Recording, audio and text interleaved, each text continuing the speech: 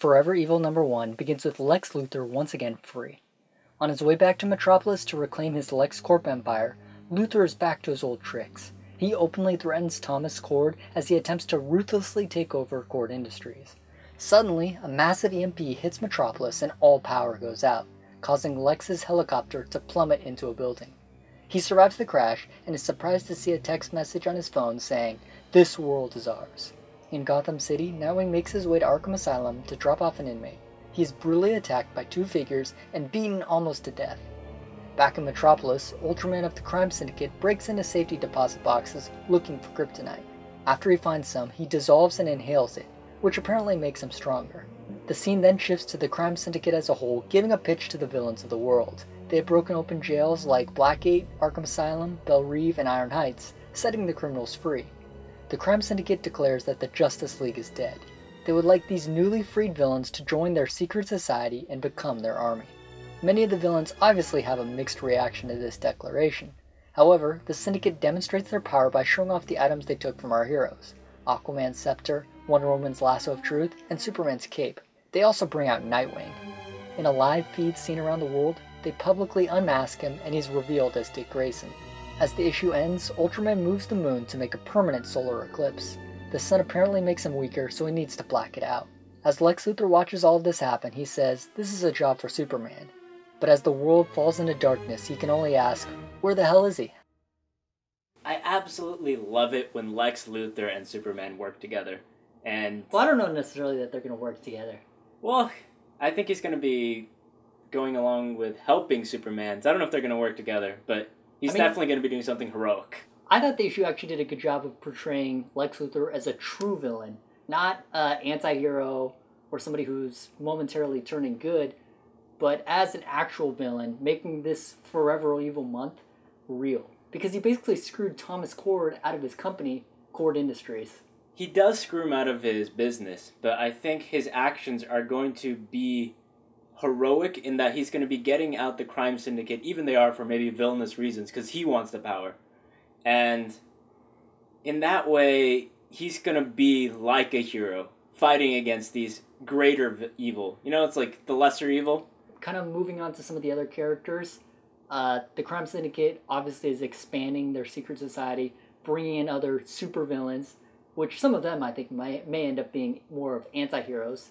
The Rogues, for example. Yeah, they have like strict codes about not leaving people behind, so they seem to have rules, whereas the Crime Syndicate is willing to do anything to subjugate this planet. I also really like the line they had about the Joker, where they're saying that he's around here somewhere, and we know he doesn't like structure. So I can't wait for Joker to pop up. If you actually read some of the Point One issues this week, Two-Face was actually sort of becoming an anti-hero, I guess, cleaning up the streets of Gotham when Batman wasn't there.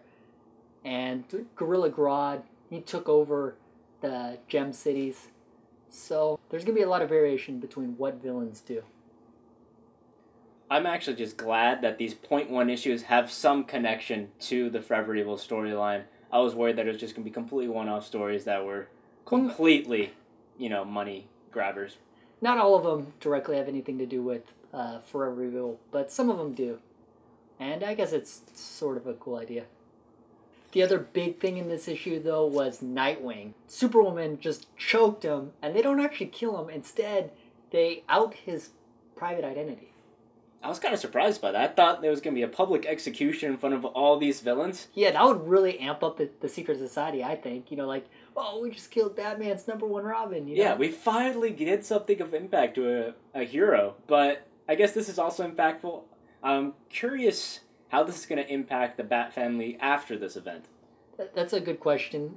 But do you think Nightwing will die? I mean, there's been rumors that he might, but as of right now, what's your opinion? I think now that he's been outed, I think it'll be better if he stayed alive, because that will lead to better storylines than another dead Robin, because we just had Damian die, and it's just going to be a similar situation again.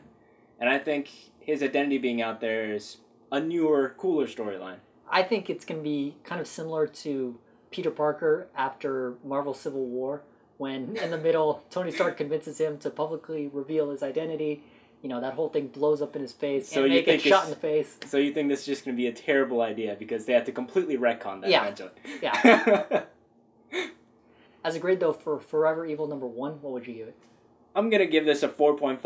I wasn't completely satisfied with how Trinity War ended, but I really like how this began. I want to see Lex Luthor lead the Resistance, and I really want to see Joker create havoc. I'm going to give this issue a 4 out of 5. It was definitely an interesting start, but I think I would have preferred to see the series pick up immediately after the final issue of Trinity War. Thanks for watching B3 Comics Review Forever Evil Part 1. Before we go, we have a question for you. With DC's Villain Month, there are 52 one-shots featuring villains. Which one are you looking forward to the most? Leave your thoughts in the comments below. If you like what you saw, give us a thumbs up.